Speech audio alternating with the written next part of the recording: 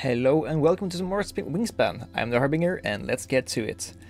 The opening of the Wingspan is one of the most important decisions you make. You need to decide which one of these 5 cards to pick and which 5 foods to pick. I like some of the things we are seeing here. For example, I like the Griffon Vulture. It will net you points based on how many predators you play every end of the round. And with already unloading Gannet, we can at least guarantee this will be worth 5 points. Also, I see the yellow-backed sapsucker. Gaining extra food from the first bird in the forest is really good. Also, we have the white-bellied sea eagle. That's also a potential predator. So I think we really want to go for the Griffon Vulture. Now, also the indigo bunting has the same extra food benefit as the yellow-bellied sapsucker. It's worth more points, it costs slightly more food, but that will be offset by the fact that we can activate it a lot. Now, I think we at least want to go for Griffon Vulture and these two, just because we have access to 2 predators, and that means the Griffon Vulture will be worth at least 9 points if we play both of them this turn. Now, that means that in order to be able to play the bird before we gain more food, we need to take the yellow-bellied sapsucker, because then we have the extra nectar and one of the free foods we get to play with. Let's see, what else do we have? Birds named after a person and birds at the end of your game. I don't like this one. It's easy enough to achieve, but you have to spend a lot of turns to do it. But birds named after a person, they can be interesting. We don't have any of them available here, but let's take that. It's 2 points extra for each of the correct birds. And we take a vertebrate, yes. Now, what birds are available here? We have the northern goshawk, another predator, Mississippi kite, another predator. Yeah, this Griffon Vulture can be very good this game.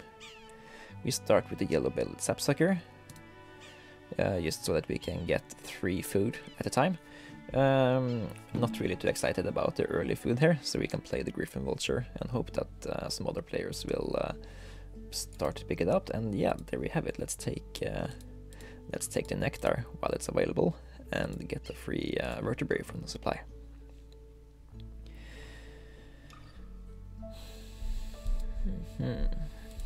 Now, question is, do we want to secure the northern goshawk? I don't think we need to do it. Do we want to play the northern gannet? Playing the northern gannet now will ensure that we can draw 2 cards, and yeah, let's do that. And after that we will gain more food for the white-bellied sea eagle. Or wait, I'm changing my mind.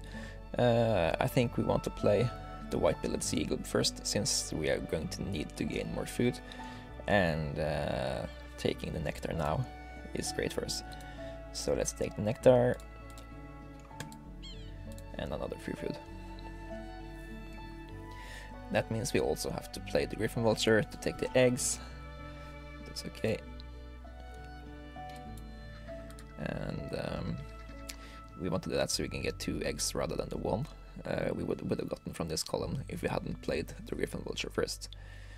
Eggs in the forest is the round end goal, so it's great to have that prepared. And the next round we have the northern gannet for that go around, and then we have the Griffon Vulture and the white-bellied sea eagle for the 3rd round. Yeah, this is coming greatly together. Let's see, we do have those. We're playing the sea eagle then. And yeah, we do have the option to just play the northern gannet from the food we have. That way we can also pick up maybe the northern goshawk. I think we want to try to do that. And yeah, that would be a third predator for us. Now we can't play it this turn, but we can have it available for us. Oh, a 4th predator, jeez. This is going to be one big Griffon Vulture. Awesome.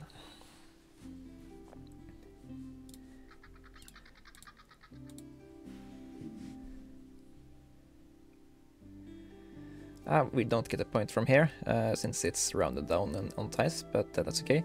Let's see if we could still do it well in the other 2 rounds. But first we need to gain more nectar to play these 2 guys. Yeah, there aren't any more predators here, but the white-backed woodpecker is a really good card. A third extra dice is really good. Anyway, we need more cards to play the goshawk for free, so let's take at least 1 card and take the woodpecker, and we can use this to gain more food, since we are playing 3 food birds. The Grey Shriek Thrush, also a really cool card. We haven't yet to get Bird for Historian, but we will get there. So let's take the nectar, and let's take at least vertebrae, since we're using that for those birds, and we are resetting. And we can choose either the fish or the rodent. We have to cage it, but that's just additional points, so we love that. And the free vertebrae again. In theory, could play the white-faced ibis now, but I think we want to. Ooh, that's us. We get the Shriek Thrush for free. Thank you very much. I think we are then playing the white-backed woodpecker, and after that we could be playing the Shriek Thrush. Let's see, we only have 2 eggs here, so we want to prioritize predators that go in the grasslands, so that we can convert extra resources into eggs, since eggs are needed. I forgot to place the eggs on the correct birds. That's a huge shame. We wanted to have at least 1 on this guy. Well, we just have to gain some more then. Now,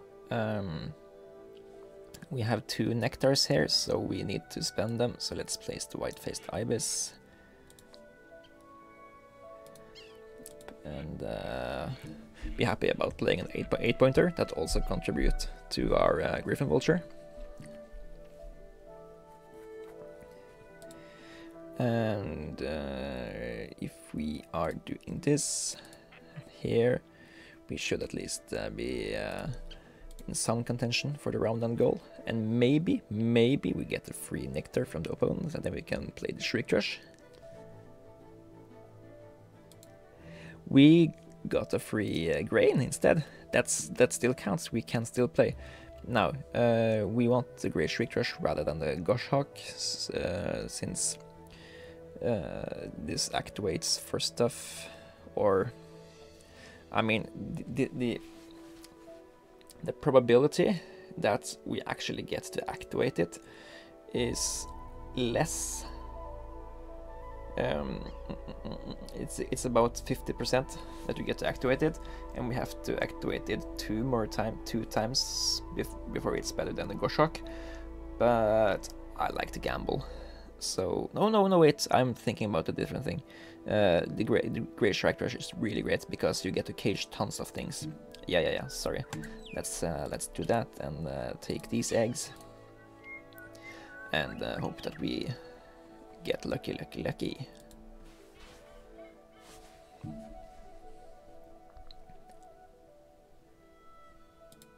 We get a free berry, that's nice, but we are also gaining 4 rodents for the Griffon Vulture.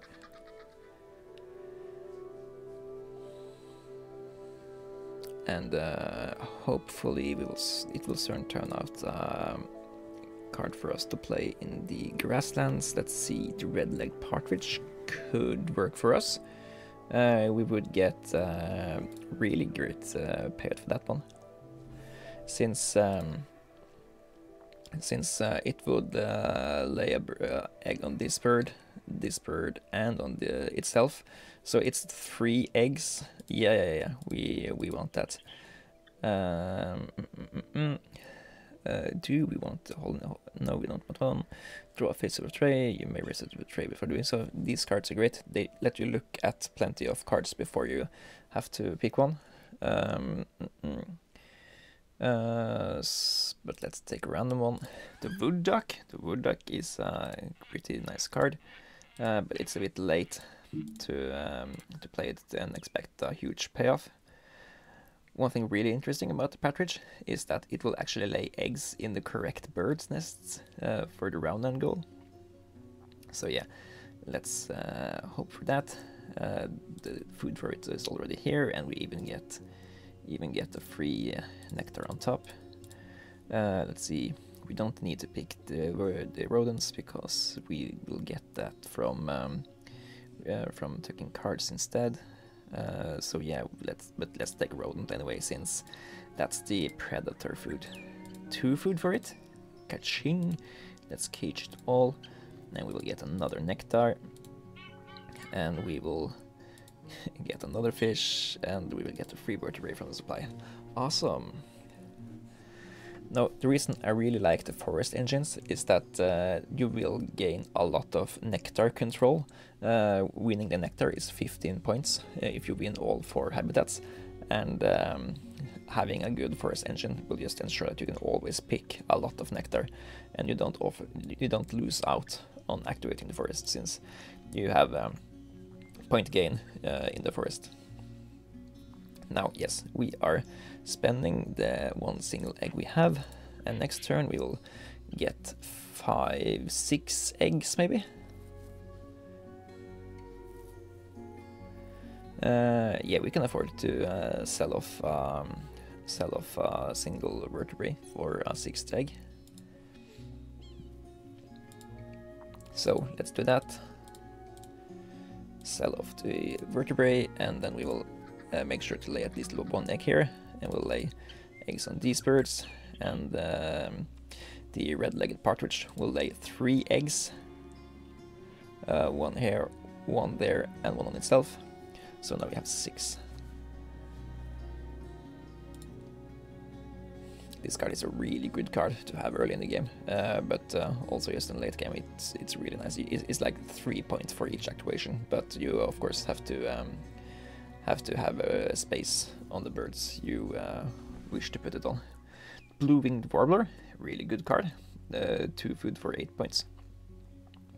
We could try to pick that up, but let's first just play the northern goshawk, so we are guaranteed to. Ooh, that's a thing. Do we spend nectar on it, since we are losing the nectar if we don't do it? I think we are doing that, or we could spend nectar for an additional egg. Yeah, let's tuck instead. Tuck the wood duck and a Canada goose, and we are spending eggs from these 2 birds, since we are decided to gain more eggs. That will gain us also the 4th platform bird. So let's do this. Discard a nectar and place eggs here and there. Nice. Also that makes us joint first on nectar in the grasslands. Now let's just take an additional 5 points on the Griffon Vulture. Awesome!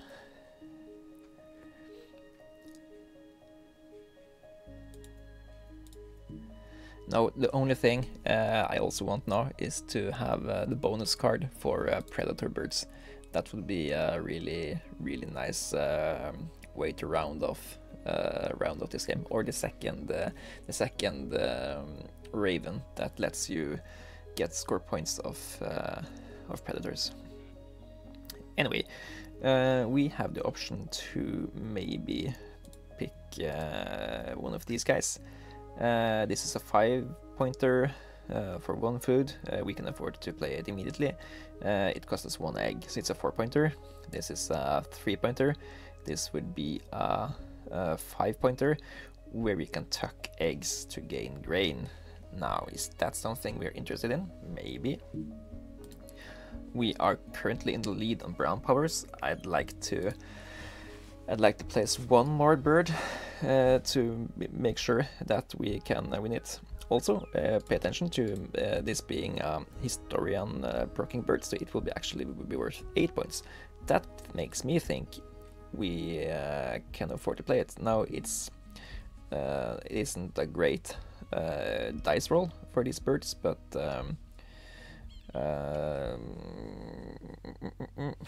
let's gain food for this guy first, and then draw afterwards. Now we can first do this, reroll, take the nectar, and oh yeah, we're resetting the bird feeder here anyway. Taking that, let's cage it, take the nectar. We're resetting again. That's a shame.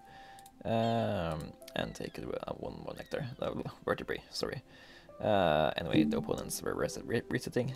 They're only taking 1 food. That's probably a off habitat bird, I guess. Yeah, it's this one. Ah well. Let's then take Mayor Mitchell's cockatoo and Malfoal. Let's see, 1, 2, 3 egg Malfoal, not interested in that. Are we tossing an egg or a nectar to draw additional stuff? I think we are. We're tossing a nectar since we won't probably be using all of the nectar anyway. And yeah, Squawko Heron, we're not doing that. But now we at least know that we can play this, tuck these 2 cards, and took 1 card and sacrifice another card for another egg, and we are happy, I believe. So let's do this. We are eating these 2 eggs. We only get to eat 1 egg. That's fine.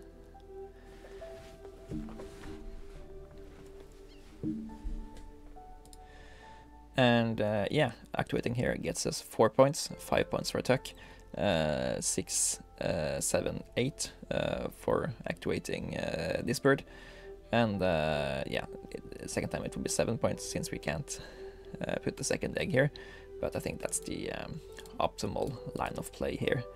So let's check these resources here, and let's lay eggs on these birds. Check a Squawko Heron, give everybody grains, and let's lay eggs.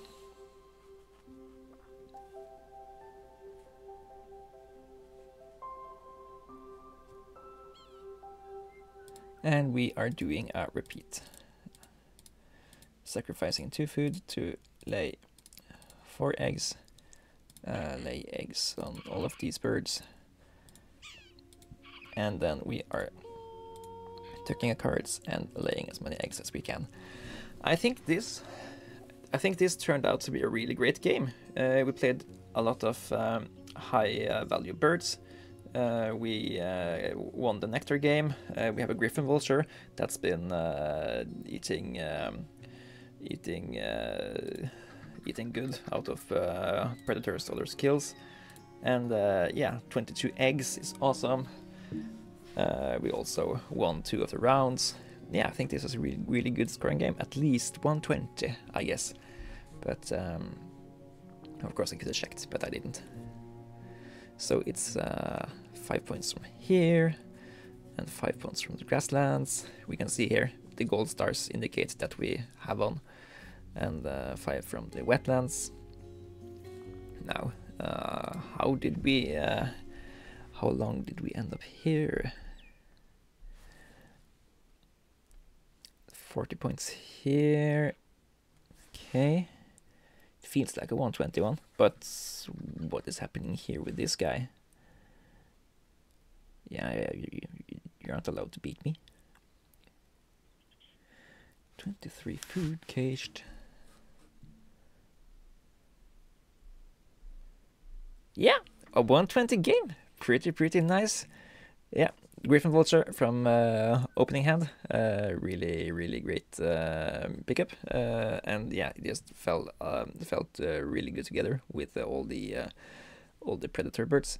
And yeah, happy about how this game turned out. If you like this kind of content, please like the video to show the algorithm that it's worth watching. I'm Harbinger, and I'm out.